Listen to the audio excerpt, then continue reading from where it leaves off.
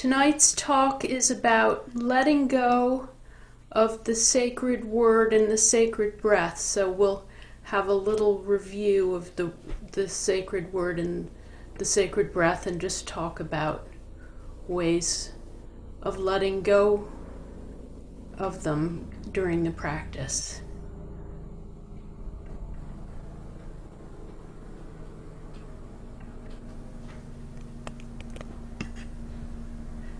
So let's start with a psalm.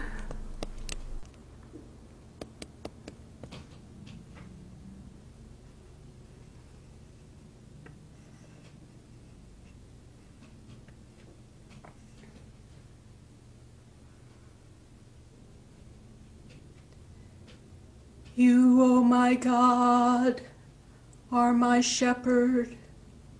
I shall not want. You make me lie down in green pastures. You lead me beside still waters. You restore my soul. You lead me down right pathways in your name. Though I walk through the valley of the shadow of death, I will fear no evil, for you are with me. Your rod and your staff, they comfort me. You prepare a table before me in the presence of my enemies. You anoint my head with oil. My cup runs over. Surely goodness and mercy shall follow me all the days of my life, and I shall dwell in the house of God forever.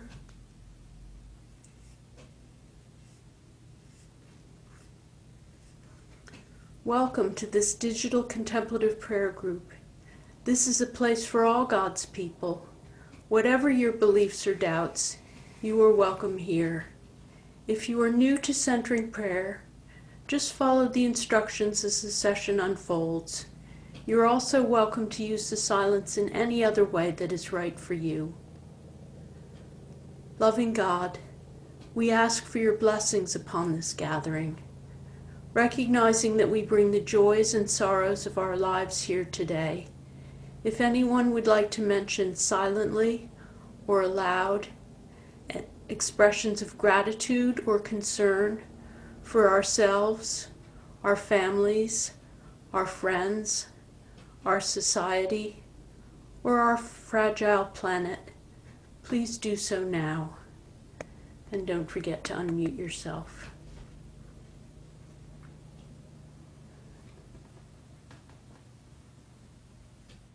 For Haley. For the leaders of our country.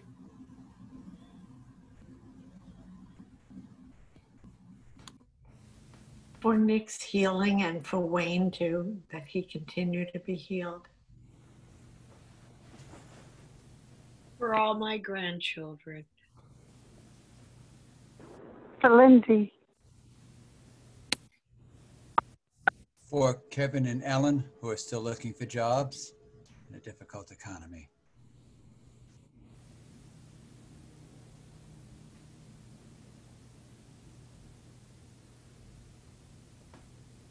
For the beauty of this day.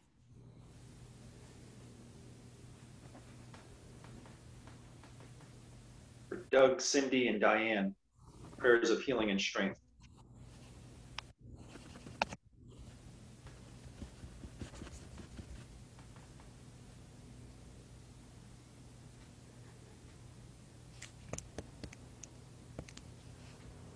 God, we trust that you hear our prayers, silent or spoken, wordless or in words.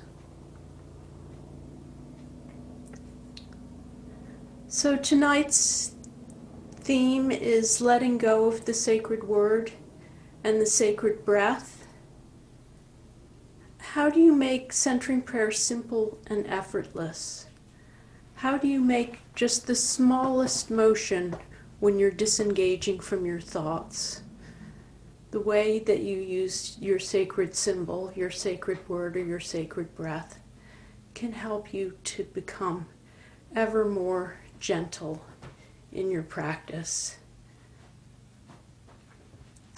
Last week we looked at how not to torture yourself physically in your posture, and this week we'll think about how to not torture yourself mentally, to be kind to yourself by allowing your centering prayer to be gentle and flowing.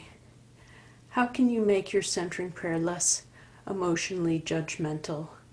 How can you be completely at ease in your practice and in your relationship with God? So the first question about that is, which is more simple and effortless for you, the sacred word or the sacred breath? Centering prayer is usually taught with the sacred word, but my own teacher, David Furnett, who wrote The Path of Centering Prayer, also teaches on the sacred breath and even on the sacred glance and the sacred nothingness, but I'm not going to be talking about those other ones today. But if you're interested in them, that there are chapters on them in his book, The Path of Centering Prayer. But I'm just going to do a quick review of the sacred word and the sacred breath. And if you're not familiar with the sacred breath, you might want to just give it a try tonight just to see what it feels like. There neither is better or more advanced or anything. There's no real, I don't strongly advise you towards one or the other. It's just a matter of personal preference, and it might have to do with where you are on your journey and in your practice, which one suits you the best. So the basic instruction on the sacred word is to choose a sacred word as the symbol of your intention to consent to God's presence and action within. And we choose a simple word of 1 or 2 syllables as recommended in the Christian classic, The Cloud of Unknowing. And examples might be God, Jesus, Amen, love, peace. We choose a word that's neutral rather than charged with emotion so that we won't be distracted by the word, so that it won't elicit a lot of thoughts when we use it. And we silently say it whenever we find that we're engaged with our thoughts. But we don't repeat it over and over again like a mantra. We just touch it very gently with our attention when we need to disengage ourselves from thoughts that are taking too much of our attention. And the word is sacred not because of its meaning, but just because of the way we use it. You could use any word. It doesn't need to be a religious word. It's just a tool in our practice that we use as a symbol of our intention and our way of saying yes to God, our way of surrendering. Now, the sacred breath is mentioned in Thomas Keating's classic work, Open Mind, Open Heart, but he doesn't really tell you how to do it. He has 1 or 2 sentences about it, that he says that it's a good alternative to the sacred word, but he doesn't really instruct you on how to use it.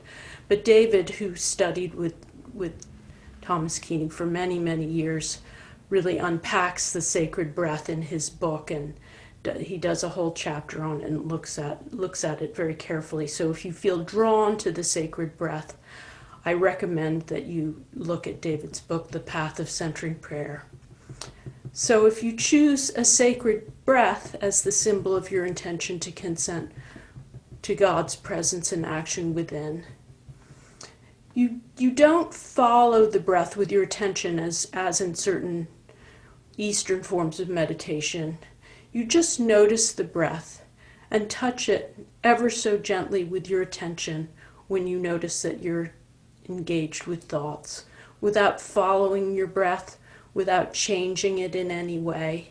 So you're using it very much the same way that you would use the sacred word, just touching it gently with your intention to disengage yourself. but it's a more kinetic, embodied way of doing the prayer. If you feel that the word is a little too thinky, it elicits too many thoughts in you, or it starts to feel kind of harsh, the sacred breath might be drawing you towards it.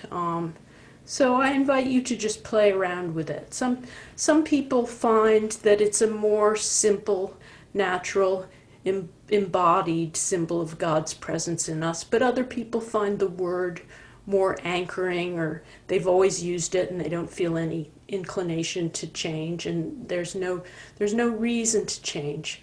But part of the reason I like to teach the sacred breath is that some people find that the word just falls away naturally in their practice, that especially people who've been practicing for a long time, that the word just doesn't really seem necessary anymore. And what they're doing starts to be more like the practice of the sacred breath, just naturally. So part of the reason I like to mention it is if that's kind of happening to you, that you're just kind of evolving naturally to just touching a place in your body where your breath is with your attention, to let go of your thoughts rather than using a word. I just think it's helpful for people to know that they're not doing anything wrong. That's a recognized way of practicing centering prayer, and that can be empowering and helpful for people to know that. Now, David, in his book, The Path of Centering Prayer, talks a little bit about letting go of the sacred word, and he uses this sentence, which I think is very helpful. Let the sacred word become a whisper, a memory, a receding echo spoken by an unseen voice. I think that's a very beautiful description of how we use the sacred word. I'll just read it one more time. Letting go of the sacred word. Let the sacred word become a whisper, a memory, a receding echo spoken by an unseen voice. I think that sentence has a very good feeling of the gentleness of the practice and the kind of movement, the inner movement that we make when we use the sacred word in just the faintest, most whispering, most gentle way that we can. And for our Lectio tonight, I'm going to read the whole paragraph from which that sentence is taken, so that will come back to you in context after our practice. And then in talking about letting go of the sacred breath, David says this: in deepening the sacred breath in centering prayer, when you are aware of thoughts, you notice your breathing. The breath becomes a receptive, open window through which you can more easily receive God. Yet in the deepening movements of this practice, you let go of the sacred breath itself and are just in God. So I think those two descriptions of David's give a very good sense of how we use the sacred word or the sacred breath as a tool to disengage ourselves from our thoughts. But then it's almost as if the symbol kind of evaporates. We've used it, and then we don't need it. We've used it to disengage from our thoughts. And then it becomes transparent and falls away because we don't need it anymore, in a kind of a mysterious way that's hard to describe, but that you learn to become familiar with through your practice. And I've been thinking about this lately, partly because I've been having some experiences of a kind of a change in my operating system, sometimes during my day, during my work. I feel as if a kind of a veil is being drawn over my mind, and a deeper part of me, the voice of a deeper part of me gets louder. And that part of me, that deeper part of me, doesn't speak in words. It's a kind of a wordless knowing. A few days ago, I had an experience where there was a project that I was thinking of inviting a friend to work on with me. And I hadn't quite decided. I was very excited about inviting her, but I hadn't quite decided yet. I just thought I'll give it a few days just to make sure. And then I suddenly found that I was writing her the invitation. I hadn't decided with my mind, but some more deeper, more intuitive part of me had just gone ahead and started writing this email. And I think that that is very related to this process in centering prayer of shifting our attention just very gently from the mind, which doesn't give up. It keeps fussing and it keeps fussing and wanting to interrupt us. And in this case of this email I was sending to my friend, it was saying, don't you want to think about this more carefully, just in case there's something that you forgot about? And the deeper self said, no, I don't need to do that, and it just went ahead and wrote the email. And I think that's very similar to what happens to us in centering prayer. We're so used to following our mind and paying attention to it and giving a great deal of value to our thoughts. And our thoughts can be very useful at the right time, used in the right way. The kind of thinking that we do in words in our ordinary mind, that has its place. But if we learn how to not let it hijack our minds, if we learn how to kind of step back from that very gently and let the thinking mind be more in balance with the other parts of us, which get kind of, the voice of the other parts of us can get a little bit louder, almost like the roaring of the sea or something, and just the thoughts are still there, but maybe they're being kind of gently drowned out by the roaring of the sea, which gets more of a roll. I don't know if that image is helpful or not. I think maybe I got a bit confused there, but I'm just trying to give the feeling of that process of you notice you're engaged with thoughts, and you just ever so gently shift your attention using your sacred symbol. And then it just dissolves and leaves you in this very gentle, wordless place where you can be very effortless and at ease until the next time you notice when you're engaged with thoughts. So let's turn to our practice, our 20 minutes of centering prayer. I invite you to sit with your back straight and your feet flat on the ground or in another stable position. Your hands on your thighs or in your lap.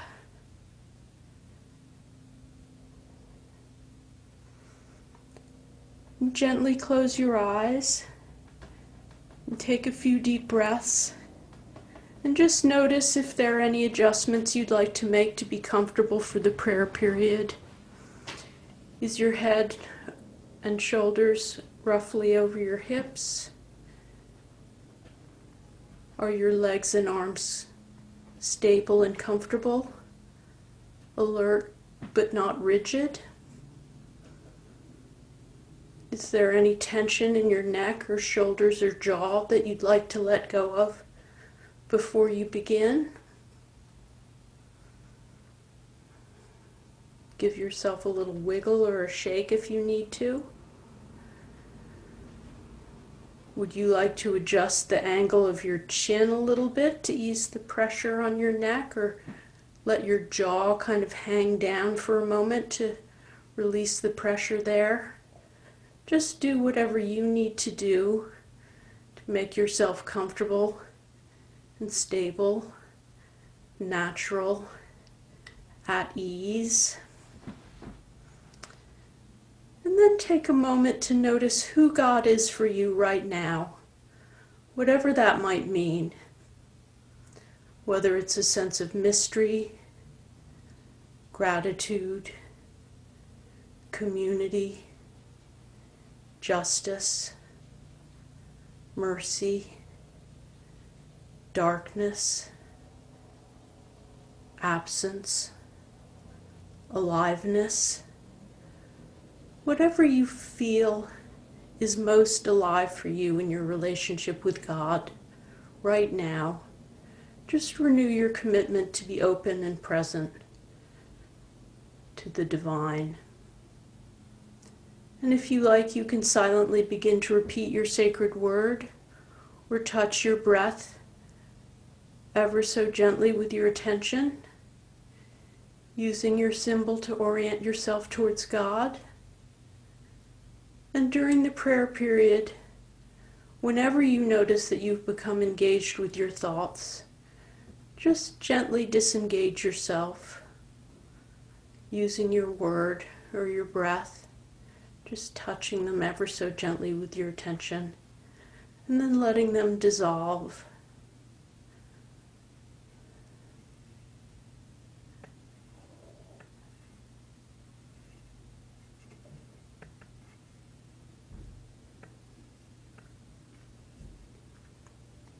I'll read David's sentence again.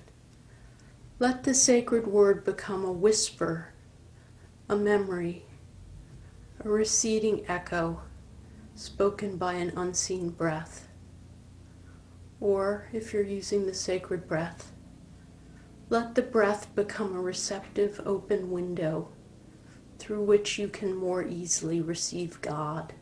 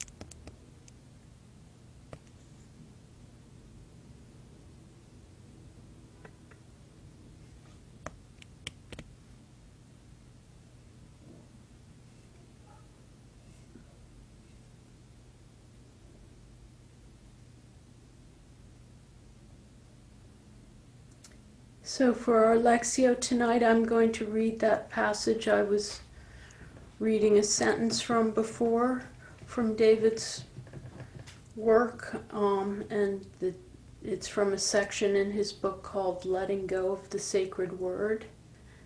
And I'll read it 3 times, and then I'll invite you to share a word or phrase that resonated for you from the passage. Listen with the ear of the heart. As your centering prayer unfolds, you find that thoughts flow through your mind more easily. You try less.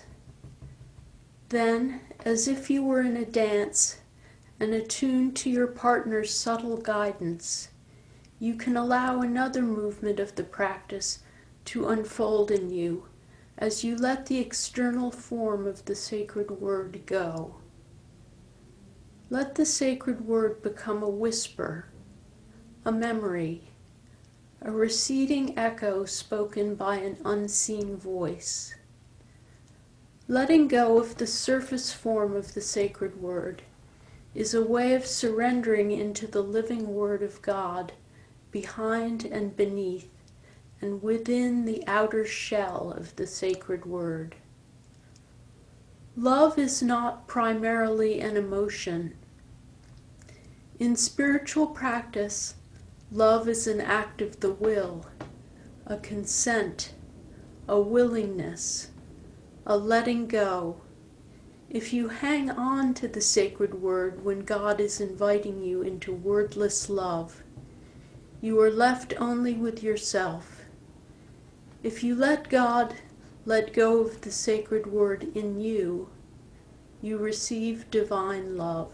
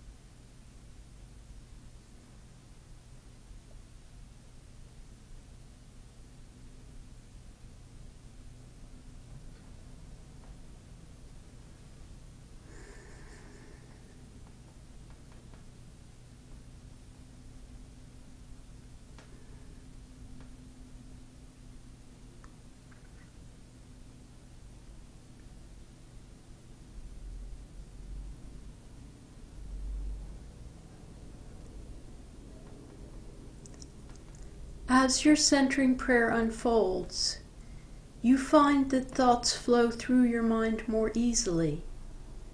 You try less. Then, as if you were in a dance and attuned to your partner's subtle guidance, you can allow another movement of the practice to unfold in you as you let the external form of the sacred word go. Let the sacred word become a whisper, a memory, a receding echo spoken by an unseen voice. Letting go of the surface form of the sacred word is a way of surrendering into the living word of God, behind and beneath and within the outer shell of the sacred word. Love is not primarily an emotion. In spiritual practice, love is an act of the will, a consent, a willingness, a letting go. If you hang on to the sacred word when God is inviting you into wordless love, you are left only with yourself. If you let God let go of the word in you, you receive divine love.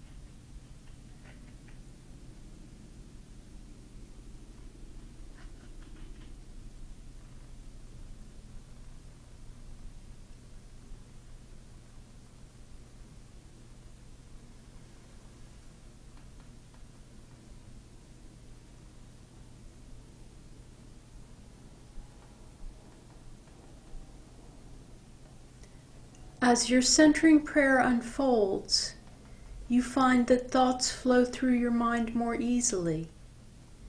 You try less.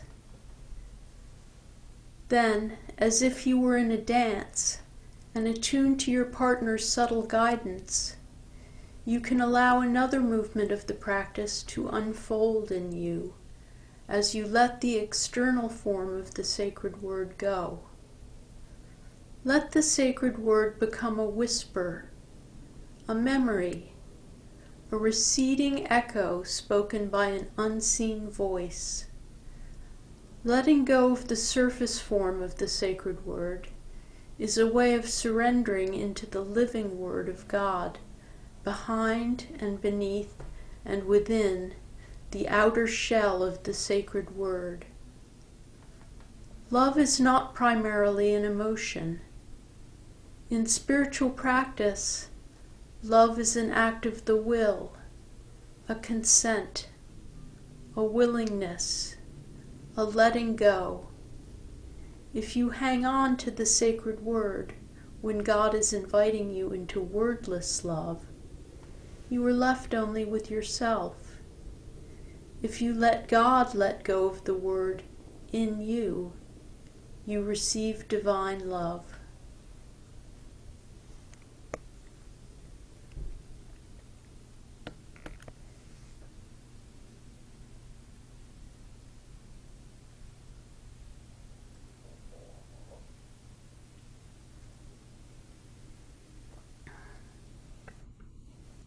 I invite you to share a word or phrase that resonated for you.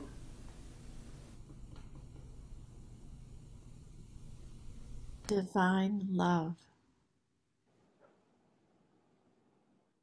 Wordless. Subtle. Surrendering. Subtle guidance. Willingness to let go. Wordless love. Wordless love. A whisper. Let God let go of the word. Try less. surrender into living Word of God.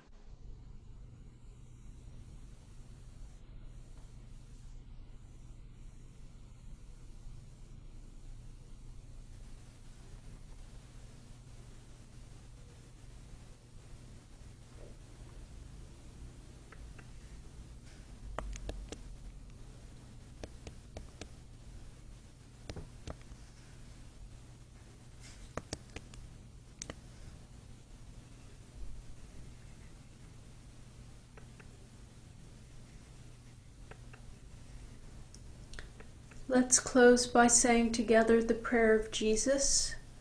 You can leave yourself on mute and we'll say it together. Ground of all being, Mother of life, Father of the universe, Your your name is name is sacred, beyond speaking. May we know your presence. May your longings be our longings, in heart and in action. May there be food for the human family today and for the whole earth community. Forgive us the falseness of what we have done, as we forgive those who are untrue to us. Do not forsake us in our time of conflict, but lead us into new beginnings. For the light of life, the vitality of life, and the glory of life are yours now and forever. Amen. Amen.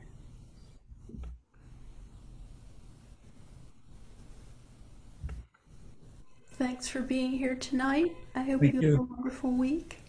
Thank you, Lindsay. Bless you all. Thank you so much. Thank you, Lindsay. Thank you. Welcome.